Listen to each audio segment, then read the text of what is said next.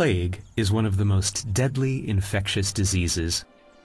The most disastrous pandemic in the course of human history was the plague that raged through Europe between 1347 and 1353 and was known as the Black Death.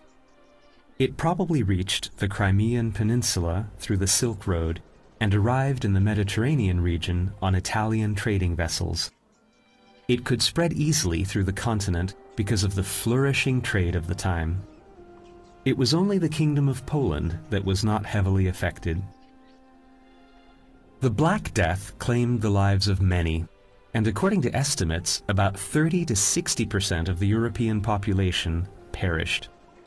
The population only rebounded and reached its previous level after about 150 years. Plague is an infectious disease caused by the Yersinia pestis bacterium, originally called Pastorella pestis.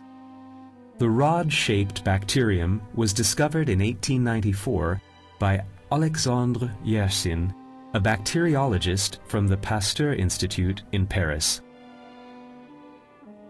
Plague was transferred from port to port by infected rats from trading vessels.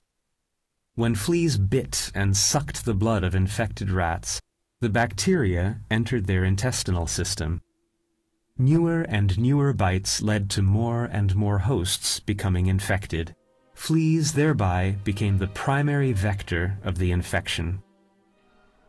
There are three main types of plague: bubonic, septicemic, and pneumonic. The bubonic plague acquired its name from the swollen bluish-black lymph nodes, or buboes, that produced pus.